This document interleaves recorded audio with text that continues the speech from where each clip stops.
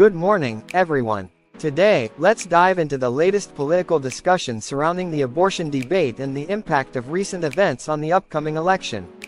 We'll focus on the statements and strategies of Republican vice presidential candidate J.D. Vance and the Harris-Walts campaign.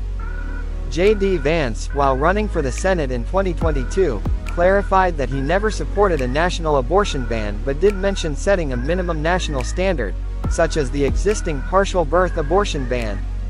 He criticized Democrats for their radical stance on abortion but stopped short of advocating for a national ban.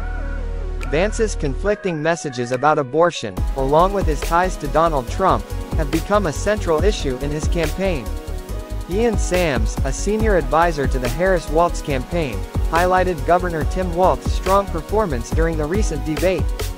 Sams mentioned that according to a CNN poll, Walts led Vance by 13 points in being in touch with people and that his favorability increased by 4 points. Sams stressed that Walts communicated effectively on issues that matter to voters, while Vance was forced to defend Trump's controversial past. Sams pointed out how Vance dodged a direct question during the debate about whether Donald Trump lost the 2020 election. This moment, particularly concerning January 6, was seen as one of Walts' strongest, especially among undecided battleground voters, many of whom were put off by Vance's evasiveness. Throughout the debate, Governor Walts emphasized Vice President Harris's positive vision for the future, contrasting it with what he described as Vance and Trump's chaotic and backward-looking approach. The debate further highlighted Vance's inconsistency, as Sams noted, likening him to a chameleon who had previously criticized Trump but is now his running mate. Sams also commented on Trump's social media rant during the debate, where Trump insisted he would not veto a national abortion ban, despite avoiding a clear answer on this issue during the debate. The Harris-Walts campaign seized on this inconsistency to underline the stakes of this election, particularly on the topic of reproductive rights.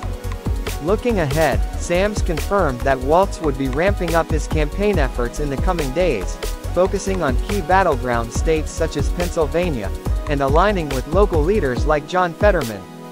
Meanwhile, Vice President Harris continues to push for her economic vision and tougher border security policies. As the election approaches, the divide between the visions of Governor Walts and J.D. Vance is becoming increasingly clear, with reproductive rights taking center stage. It will be interesting to see how these contrasting strategies resonate with voters in the critical final days of the campaign.